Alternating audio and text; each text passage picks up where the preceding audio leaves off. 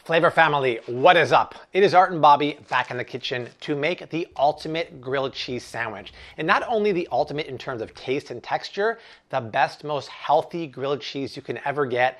It's basically a culmination of a lot of stuff we learned at the grocery store about the right bread to buy, the right cheese to buy, and putting that into principle to making a nutrient-dense, healthy grilled cheese that's crispy, seasoned perfectly, and perfectly ooey gooey. You're gonna love it, and it's crazy easy, and this is the kind of food you want to eat if you're going to eat something guilty pleasure or something on a cheat day. Before we start this super easy recipe, you know the drill. Subscribe, like, share. Most importantly, below this video is a little itty bitty bell icon. Enable all notifications because every single week, 3 or 4 videos going live now, you don't want to miss out. And the Flav City podcast called the Flav City Shopping Experience launches new episodes every Tuesday morning. All the links are down below.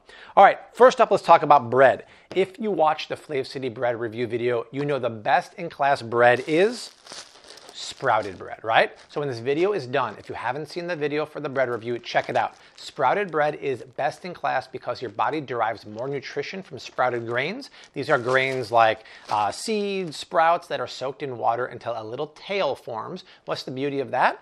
When you sprout something like that, there's more nutrition your body derives from it, and it's more easy on the tummy to digest. This is the best in class bread out there. This is Ezekiel. They're the OGs, right? Everyone knows about them, but here's the deal. I know you guys, right? And I know some of your kiddies, they probably don't like Ezekiel because it's really hearty and almost has like a healthy taste and texture.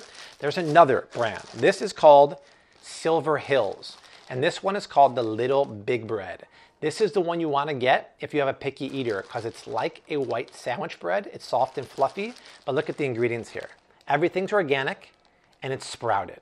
That's what you want to look for in bread. You don't want breads that have enriched flour, bleached flour, preservatives. You want organic sprouted grains. Keeping it OG, I love cheddar cheese, but look at this one. This is, in my opinion, the best one on the market. It's not sponsored by them, and you can find other brands, but it's raw, organic, 100% grass-fed milk. So once again, we have a video all about cheese at the grocery store. If you haven't seen that, watch it at the end of this video.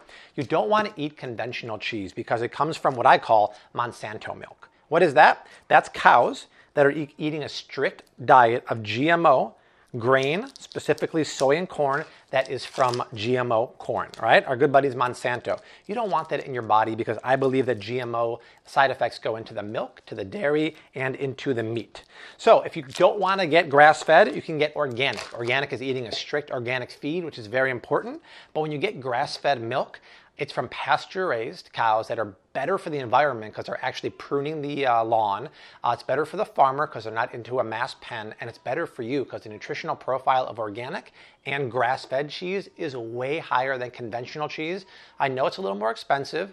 You can get cheaper than this grass-fed cheese at Aldi, and I know Trader Joe's has a couple, but it's not in the block form. It's in the slice form.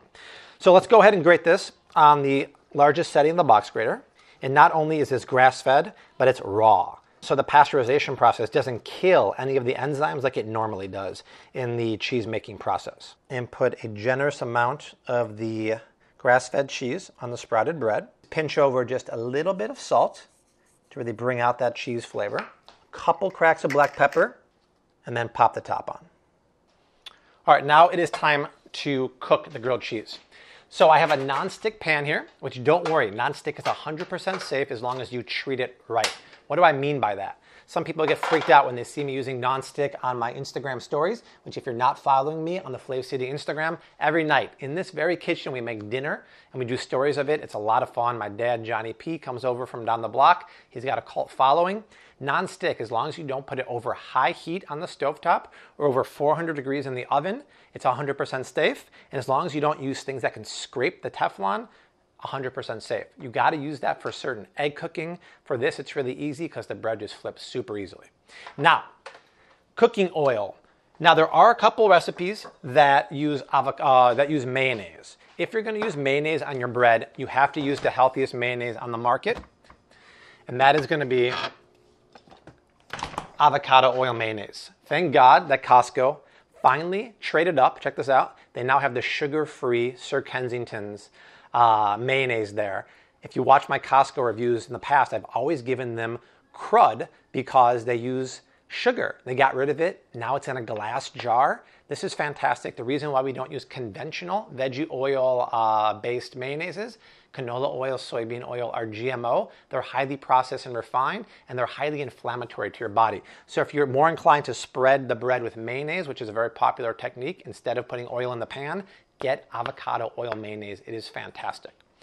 So I'm actually going to use olive oil, and I'm using extra virgin olive oil. This is my cooking EVOO that I get from Costco in that big tub. It's not up to snuff for me for like using for finishing on top of dishes, but I love to cook with it. So I'm going to add the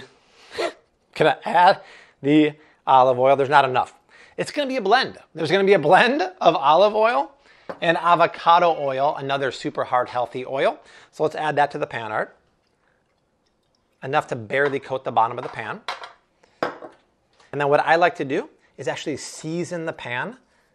I feel like Gordon Ramsay in the burger video. Season the pan, season the grill. And then a couple cracks of pepper. A little bit of salt, a little bit of pepper. So I let the pan warm up over medium to medium low heat. I know this seems weird and you'll be like, that's an excessive use of salt. It's not, because it's going to stick to the crust of the bread and help create a very flavorful, crunchy crust that actually makes the flavor buds explode. Trust me, it's really worth it. All right, let's put the sandwich in the pan. Perfect. I need a little bit of weight on there, so I'm going to take a pan here. Actually, a small pot that I use for quinoa in the morning. And then I'm going to weigh it down with some coffee grinds. Now, I don't have like a George Foreman grill. I don't have a panini press, but hey, I think this pressure is really important to making the cheese super, super melty and getting a nice crust on there. Use any weight you want. I know it looks super weird, but give me about 4 minutes. You'll see the crust and you'll be like, a believer. All right, it's been about 5 minutes. Take a look. How's that look on the other side, Art? Nice. Right? So that's what you want. I took the weight off of there because the bread is actually pretty soft and spongy. And then I almost forgot, for all my gluten-free family out there, I've got you covered with the best gluten-free bread in the land. So if you're gluten-free, this is the best one in my opinion. It's, check it out, Canyon Bakehouse. Why is this the best one? Because a lot of times with gluten-free breads, they put a lot of simple starches in there. Canyon is nice because they use a lot of whole grain, gluten-free grains in there. So we have obviously a little bit of tapioca, which is fine, but there's brown rice, there's teff, there's quinoa, amaranth, extra virgin olive oil. So really high quality ingredients. A few more minutes on the second side. How's that look, you guys? Beauty. Nice and golden?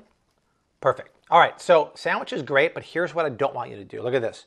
Don't put your sandwich down on the board. If you do that, condensation is going to get trapped underneath the board in the bread, hence making the bread soggy. So put a plate there and just lean it on the side. That way you have good, even airflow there.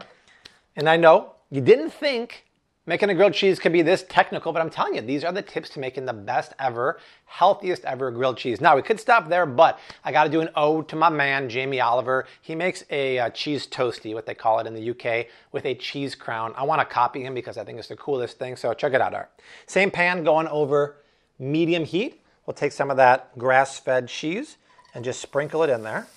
For the kids, this is going to be super, super fun. All right, so now I'm just going to carefully put the sandwich in, press it down like that, and we have some culinary glue action going there. I'm going to let it cook into the crust for just 30 seconds or so. All right, see how the cheese is kind of baking onto the bottom of the pan? That's what you want. And then I'll just lift it up like this and let it fall down like gravity. Insert John Mayer music right here. Do its work. Oh, am I kidding? We can't afford that. And then as it cools for just a second, the cheese hardens in that position.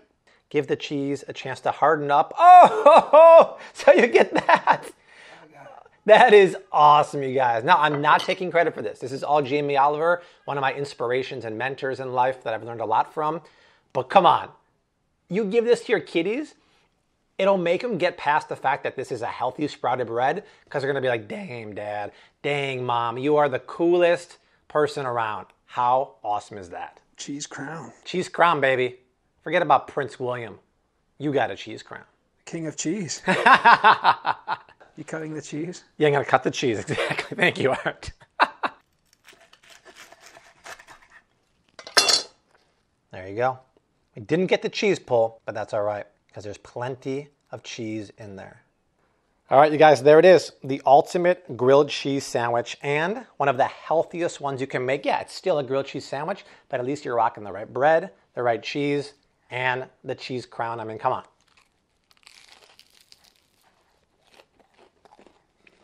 Mm-hmm. You know it's crunchy and it's done right when your 5-month-old little baby girl looks at you like, please give me a bite of that. Wow. This ain't like the grilled cheese you had growing up. It is just full of flavor. I'm telling you, that salt and pepper crust, Bubba, that's where it's at. And that cheese is so darn good. All right, you guys, that is it. Very, very easy recipe, but it's down below in the description box. When you go to the recipe on flavcity.com, do me a favor, pin it, share the love. What's up, Mama? You want some of this, don't you? Like, subscribe, share, all that good stuff. The links and the info for the bread and the cheese that you should be buying for yourself and your family are down below. The videos are streaming below me right now. But Art and I and Rose, we'll see you very soon. Until then, we say unto you like we always do. Hashtag keep on cooking, mad love, and peace. It's so good, baby. My God. Make this. Wow, I'm dying. I mean, Dessi wants some.